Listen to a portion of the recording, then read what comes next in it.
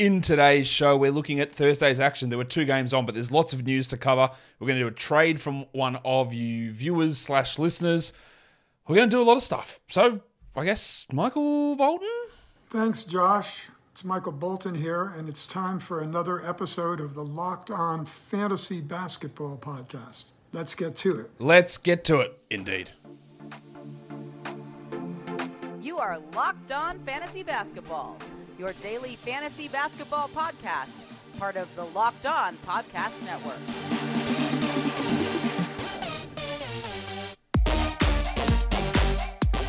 Hello and welcome to the Locked On Fantasy Basketball Podcast, brought to you by Basketball Monster. My name is Josh Lloyd and I am the lead fantasy analyst at basketballmonster.com.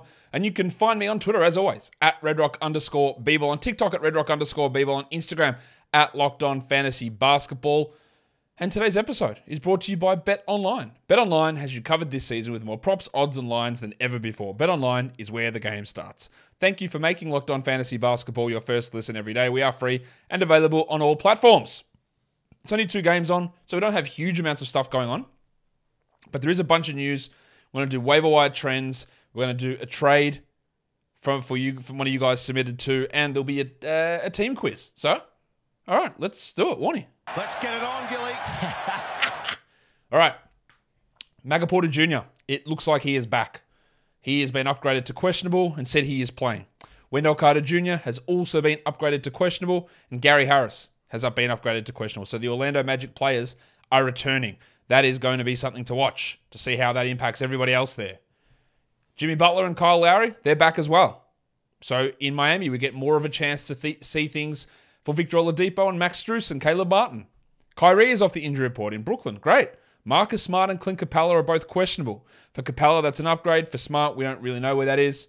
Unfortunately, in Minnesota, Rudy Gobert. Rudy Gobert. Rudy Gobert.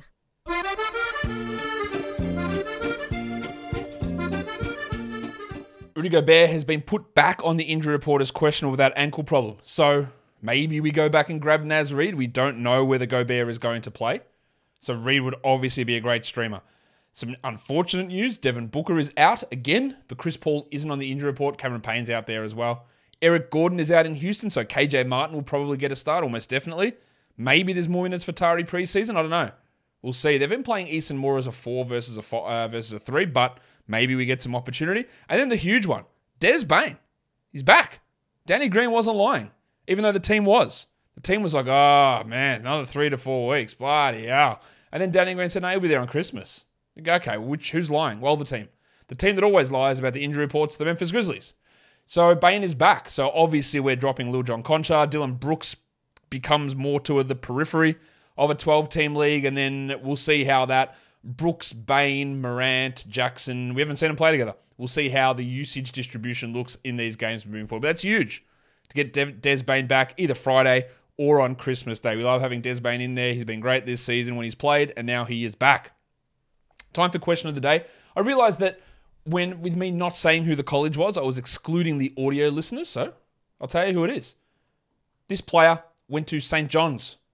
They were drafted by the Knicks, and their last team was the Houston Rockets.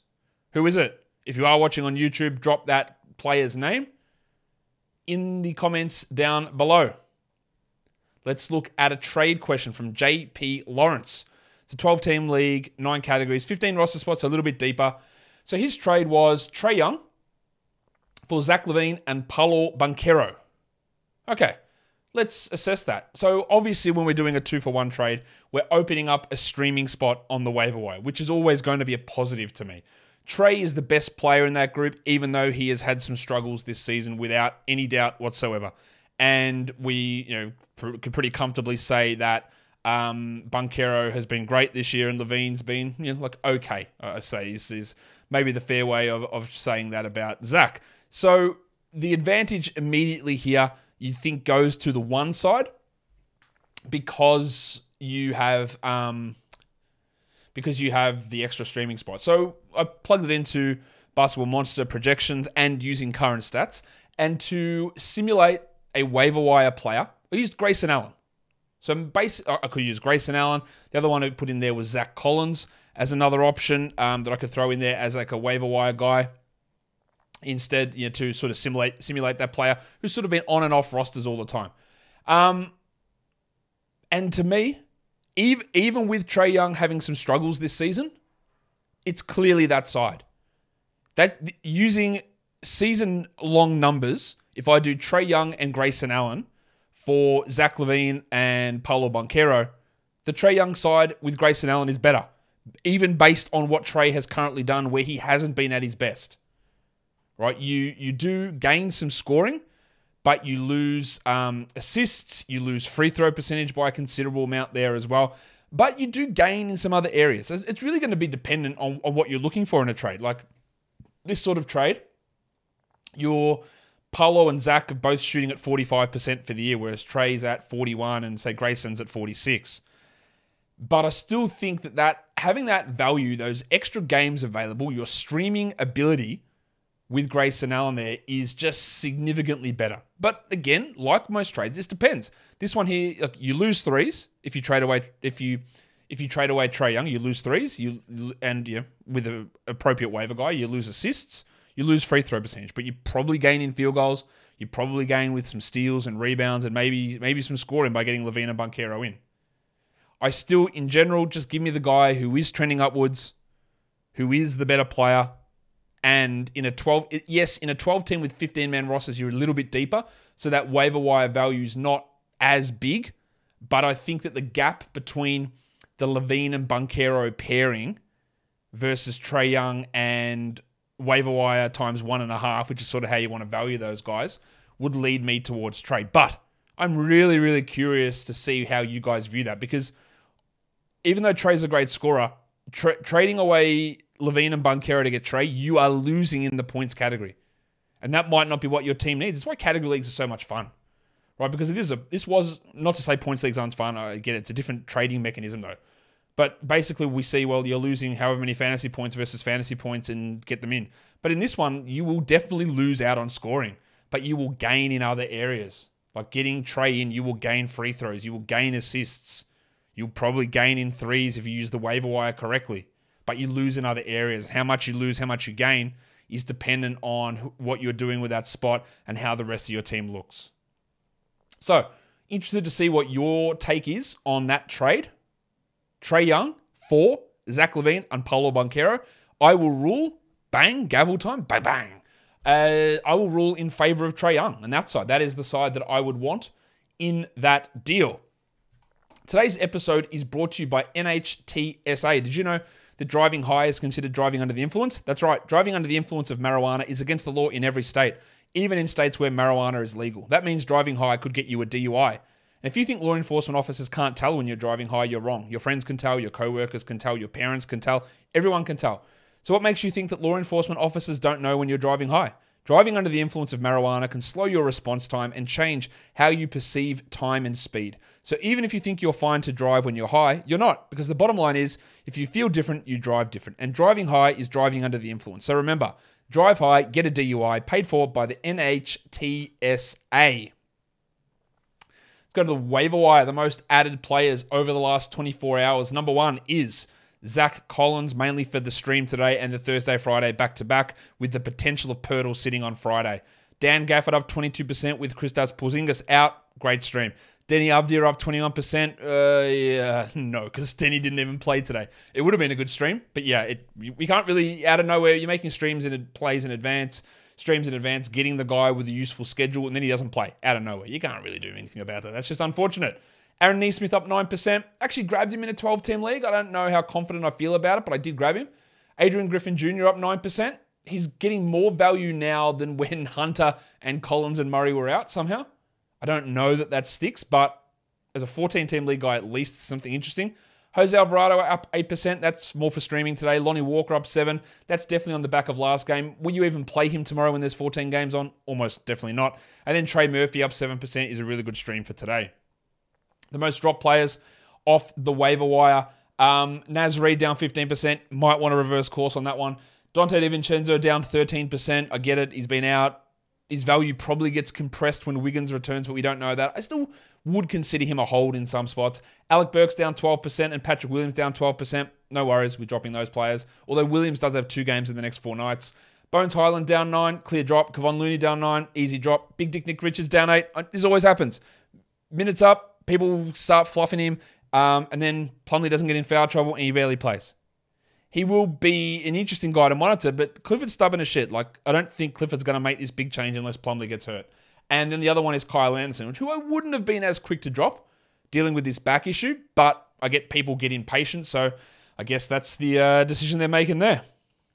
All right, first game, Spurs-Pelicans. The old Spurs can't get it done against New Orleans, 126-117. I don't think it was really that close when you look at it. It was only a 9-point margin here. It felt more than that. How's our man Stan Johnson? Did you know he played for the Spurs? 13 minutes, 12 points, 4 rebounds, 1 steal, 2 blocks. That is literally a fantastic fantasy line.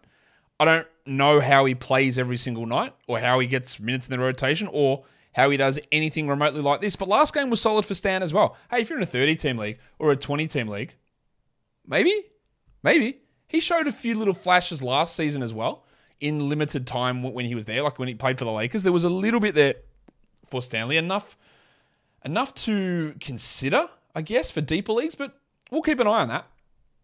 Vassell had 10, 9, and 5 with 3 steals. That's okay. Trey Jones, 19, 2, and 3. That's okay. But I guess the biggest story, apart from Stanley Johnson doing things, is Jeremy Sochan. Sochan now. Yeah, now. Is it now, though? 23, 9, and 6, 2 threes, 31 minutes. Only 1 steal. 7 of 10 from the line. I love him getting to the line 10 times. I love the 6 assists. I think there's a little bit of flukiness with this. But what I'm more interested in is they started him again. They pushed him to the bench for Bates Diop, and they went back to Sochan, and he was running some point. He hit some threes. I don't think he's a 12-team league ad. Like, he's been not even remotely close to that so far. I've been talking him as a 14, 16-team league guy on waiver wise, and I would have already grabbed him on those. I've been saying that for about 3 weeks. I'd definitely grab him in 16. I'd consider in 14. 12, I'm not quite there yet, but this is really interesting. High scoring, good assists, some efficiency. It doesn't feel 100% real, and I think if you added him, you'd probably end up dropping him after next game in 12s. But deeper leagues, sure. Go for it. I think there is a risk that Pirtle sits tomorrow. 22 minutes for him here.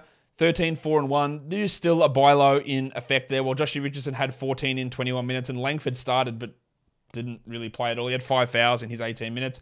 Some of that allowed Stan Johnson to play that much. Also, the fact that they started Bates Diop last game and then played him 9 minutes here. It's getting close to the Oklahoma City bullshit, where outside of the main couple of guys, it's really hard to rely upon anybody, irrespective of what their role is game to game. Remember, though, that Keldon Johnson, the horse, was out of this game. Whose horse is that? So, of course, his return is going to impact a bunch of different players like Bates Diop, McDermott, Stan Johnson, even Sochan. Sochan's not going to get that level of usage. He had, 27% usage, led the team. He's not going to do that when Keldon's there. So just be aware of that when considering to add him. For the Pelicans, they were without players too. Larry Nance, Brandon Ingram, and Zion Williamson. So CJ McCollum predictably went off. 40 and 8, 9 assists, a steal, 2 blocks, 7 triples, 52%. A fantastic game. One of the best games, or actually the best game he's had all season. He's actually a top 20 player over the last week. Use this if you want to sell for a top 30 guy. You probably can't. But he just did what he did, or what he needed to do with guys out. We didn't see Jonas Valanciunas go crazy. Jonas Valanciunas. He had foul trouble, played just 26 minutes, 16 and 10. Okay. And that meant Bill Hernan-Gomez played 22. 13, 7 and 5, 1 steal, 2 blocks. Also, remember this for the Pelicans. They're against the Spurs, who are bad. But Hernan-Gomez, when he plays, he puts up numbers. But he's not someone to rush and add. Trey Murphy was just okay, 15 and 4 with 2 steals. I'll hold until these players come back. And Najee Marshall, a bit of a turd. 7 and 5 in 25 minutes. He had a really strong top 100 stretch a few weeks ago. He's not that player long term. If you did add him, he's worth holding at least through tomorrow to see what happens, but he's not a long-term guy. But I was impressed, and we hope this would be the case, that Herb Jones would step up with these guys out. 34 minutes, 12, 3 and 2, 2 threes, 2 steals, a block. That is Herb Jones of old. 50% shooting, 100% from the line. I still only think he's really a defensive specialist, back-end 12-team league player, because those 3 players being out, that does impact him. Like, Nance's absence means we need more Jones out there. Zion and Brandon Ingram not out there, we need a little bit more Jones offensively. And that's what we got here. Not that it was big, because it was 13 usage, but he still is an impactful 29, 30-minute-a-night player, just it doesn't always add up in the box score. But this is one of the opportunities where he was able to put together those stats. So, yeah, look at this as an interesting game. not necessarily the indication of him being guaranteed must roster. Still more leaning towards the defensive stuff, and whatever you get on top of that, I think has to be considered a bonus. We got 20 minutes of Dyson Daniels. He didn't do very much there, while Alvarado chipped in 3 steals in 25 minutes. He got the extra minutes due to the blowout, but also due to the absences of those other players. Today's episode is also brought to you by BetOnline.net. BetOnline.net is your number one source for sports betting info, stats, news, and analysis. Get the latest odds and trends for all professional and amateur leagues, including pro football, college bowl season, college basketball, and the NBA. It's all there at BetOnline.net. If you want to check out NFL odds for this weekend, the Lions, as they push towards the playoffs. 2.5-point favorites on the road against the Carolina Panthers. I hope they do it. I love the Lions. One of my favorite teams. Always have been since I was a kid, and I'm really excited to see them sort of push forward here. 2.5-point favorites, the Lions are. Can they get it done? You can check out all the Week 16 action at betonline.net, the fastest and easiest way to get your betting info. Head to that website today or use your mobile device to learn more. BetOnline is where the game starts. All right, we'll do the last game, second game, last game. The Wizards win it. Sorry, they don't. They don't win it at all. 120-112. Again, like the first game, probably a little bit of a misleading scoreline. There was like 2-3 minutes of garbage time, 3 minutes of garbage time here that pulled it a little bit closer. The Wizards were without Avdia, Porzingis, and Delon Wright, but they did welcome back Rui Hachimura. Bradley Beal had 35 and 5. He hasn't hit a 3 since he returned from injury, I don't believe. That's still a pretty good line, but not at his best yet. Well, Kispert replaced Avdia. Wow, that sounded so Aussie. Avdia, 12 points with 2 threes in 37 minutes. I do not care. He's not worth adding in 12 or 14 team leagues. Dan Gafford, only 20 minutes, 13 points, 67% shooting. Wasn't really fair. He did have 3 fouls, but obviously could have played more. They just preferred to go with Taj Gibson. Gafford is only a stream because Porzingis is out, while Hachimura in his return had 7 and 7. Obviously, do not add Rui Hachimura in 12 or 14 team leagues. Kuzma was 21 and 5, 44 from the field's a little bit down, but otherwise not bad. While Monte Morris, he got 30 minutes, but 5 and 4, 4 assists, subpar production, and Delon Wright could be back next game. I do not believe that Monte Morris is a 12-team must-roster player. Jordan Goodwin's line is good, 11, 5 and 2, a block, played 16 minutes, but he played 3.5 minutes of garbage time, and Delon's returning. So don't look at this and go, oh, that's still pretty good. That is 12-team-ish. 11, 5 and 2 with a block on 55% shooting is a 12-team line. But it's not real. It's not something you look at and where you must hold him in 12-team leagues. And we all know what to do with Will Barton. No, you Will! No, he's ready to sack that. Run, Will! Give it off quick! Yeah, he's back to being bad. 4, 2 and 2. Get that garbage out of here! Number 10 overall pick, Johnny Davis, played 3 scoreless minutes in garbage time for the Jazz. We know that we have to add Walker Kessler, surely. He's still not rostered everywhere. Please change that. 12 and 14, 2 blocks, 32 minutes. Yes, Olynyk is out. I think he's better than Jared Vanderbilt. I'd roster him over Vanderbilt. I don't think I'd have too much hesitation about that. He looks great. He hustles. He runs hard. He defends well. He's been awesome. He's a must-roster player. Do it. JordanClarkson. Good usage for Jordo. 23 and 7 with 4 threes and an assist. I don't believe he's being traded this season. I think you feel pretty comfortable with him. While Malik Beasley played 26 minutes, 25 points, 3 threes with 4 steals. Really good game. He's doing what he needs to do. Points, threes, and then added some steals. Remains a 12-teamer. Sexton returned, and you got 18 points in 17 minutes, and you get excited. But he shot 86%. He did a Sexton and had 18, 1 and 0 with no steals, no blocks. He's in a minutes restriction. I don't think he's playing 27 a night, and I think he needs 27 a night to be a 12-team league player. Therefore, I don't believe he's a 12-team league player. Mike Conley, look, it's getting like he's not a 12-team league guy either. I still think he's a bit of a buy low. In 10s, I'd be okay dropping. In 12s, I still would hold, but 8 points, no rebounds, 6 assists, and 43% shooting. Didn't hit a 3 again in this game. He's still off. He's still way off. How much better can he get? I don't know how much better. I would still look at him as a 12-teamer. While Vanderbilt does is he has these huge games, and then everything else is bad. Then he has a huge game, and then everything else is bad. 3 and 4 in 28 minutes. Took 1 shot. I think Kessler's better than him. And I think in a 10-team league for Vando, he's a drop. And in a 12-team, he's very much on the borderline. If you did add like a Nickeil Alexander-Walker for the week, for the 3 quality games, 8 points, 2 threes, 4 assists, it's not a complete disaster, but obviously you can move on now. They don't play again this week, the Jazz, until Monday. As for Kessler, like, you still have him, even though he doesn't play till Monday, and that probably facilitates. Isn't that to do with Christmas? Felicitations. Jared Vanderbilt probably can be dropped. Like, without a game for 3 days, don't really know why you're holding. And Olynyk has to return. It'll be interesting what they do in that scenario when Olynyk returns, how Vanderbilt and Kessler gets used, but Kessler's out playing him most nights, I would say, at the moment. Most nights. Let's look at the lines of the night. I don't think there's much debate here. It's CJ McCollum as your monstrous line of the night. The waiver wire is Billy Hernan-Gomez. The young gun is Walker Kessler, and the dud is Monte Morris. Your top 10 players in category leagues for today. Number 1 was McCollum, followed by Hernan-Gomez, Bradley Beal, Walker Kessler, Jordan Clarkson, Herb Jones, Malik Beasley, Stanley Johnson, Lauri Markkanen, and Devin Vassell. Your top 10 players rostered in under 50% of leagues, it was Bill Hernan-Gomez, followed by Stan Johnson. We talked about that sort of unrealistic shooting. Sochan's the more interesting one here. He was at 3, 14-team league streamer, but Keldon was out. That helped. Jordan Goodwin, don't care. Corey Kispert, don't care. Dan Gafford, don't care. Rui Hachimura, don't care. These are like 14 or 16-team league guys, more likely. Alexander Walker's just that 18-team league guy. Alvarado's always a steal stream for whatever league size you're talking. And then at number 10 was Taj Gibson, who's not going to play most nights.